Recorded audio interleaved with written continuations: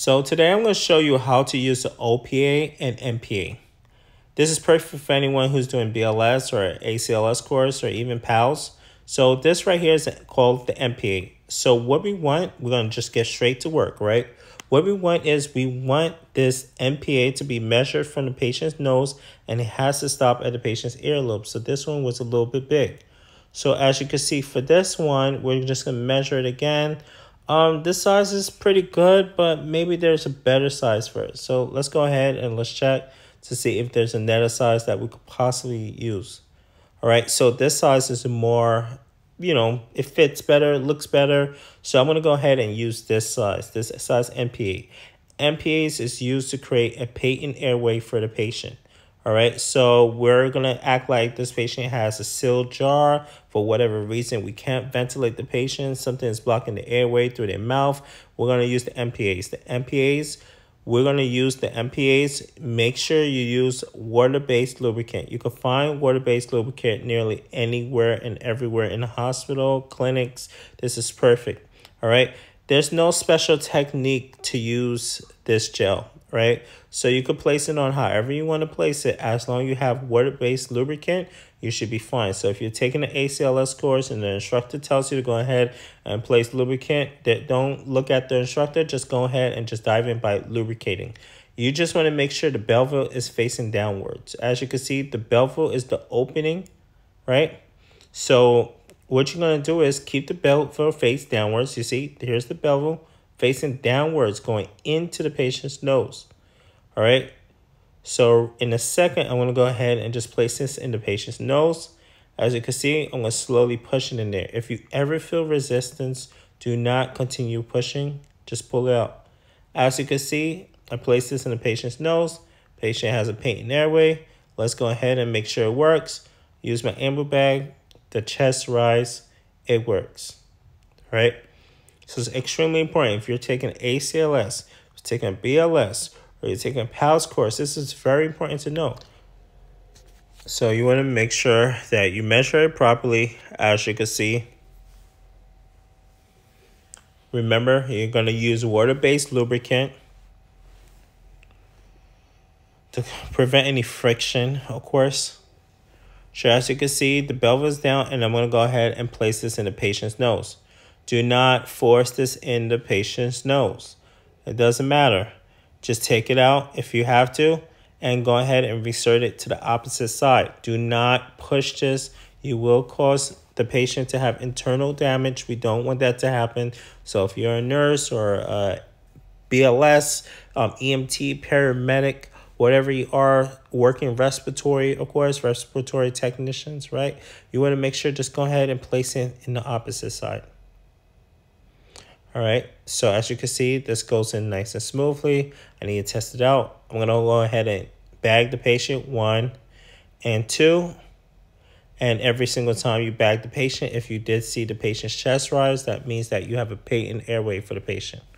So right now, I'm going to show you how to use the OPA. OPA is used when you have a patient who's unconscious. The patient must be unconscious. All right, with this OPA, as you can see, it's going to prevent the tongue from falling back into the airway. The OPA is used to prevent the patient's tongue from falling back into the airway. So let's say if you're bagging the patient and for whatever reason you perform the head tilt chin lift and you notice the patient's tongue was blocking the airway, so you're going to go get an OPA. So what I'm doing right now, I'm measuring the OPA. You want to make sure it goes from the mouth to the bottom of the mandible. As you can see, the sizes that I collected before, if you would like to rewind this, go ahead. You will notice that they're big. They're passing the patient's jaw line, which is the lower part of the jaw, which is the mandible.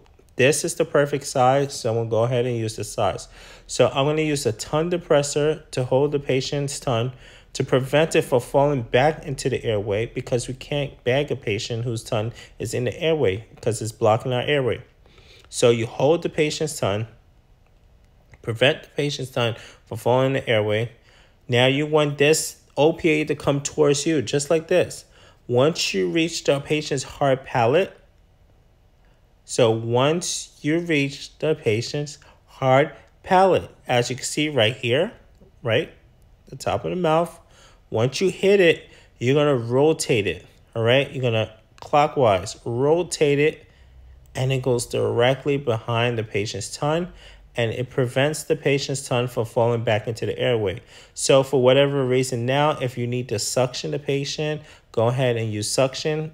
If you're in an ACLS course, keep in mind, we don't suction a patient for more than 10 seconds. If you're an EMT or paramedic, we do not suction a patient for more than 10 seconds at a time. All right. So as you can see the OPAs right there, preventing the patient's tongue from falling back into the airway. All right. So this is what the OPA is used for. It's only used for unconscious patients to prevent the patient's tongue from falling back into the airway. All right. As you can see, and this part is fine. It can sit right there on top of the teat or whatever the case is. Now I need to verify and make sure it works. I'm going to go ahead and bag the patient. Pointy part always on the patient's nose, and the wide part covers the mouth when you have this pocket mask. As you can see, I'm going to use the C and E technique. All right, so if you're taking any BLS course, every healthcare provider, ACLS, you should know this. All right, these are test questions that I'm actually helping you out with. All right, so the C and E technique is a technique that you use to hold the ambu bag, which is also known as the bag valve mask.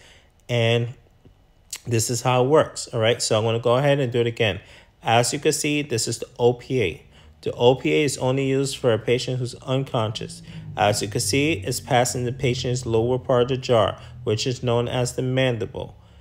This is ACLS skills for airway. So if you're taking an ACLS course, if you know this, you're going to be good to go. This is going to go in a J motion. As you can see, you see the J. Once you hit the heart palate, rotate it, right? It's extremely important. Once you reach the patient's heart palate, right, place this in the patient's mouth and you rotate just like that. This is used to prevent the patient's tongue from falling into the airway, all right? So it's very important. If you need to suction the patient, go ahead and suction the patient. You use your ambu bag, verify. This is the C and E technique I'm about to use. As you can see, the top part of my hands are a C, and if you look at the other side of the screen, it's an E. Keep in mind, green means oxygen, just in case. All right, you always want to use high flow oxygen. I'm using 15 liters to bag the patient. Once you see the patient's chest rise, then you know that you're doing it properly. Other than that, I hope this helped. If you have any questions, feel free to reach out to us at the Emergency Training Center.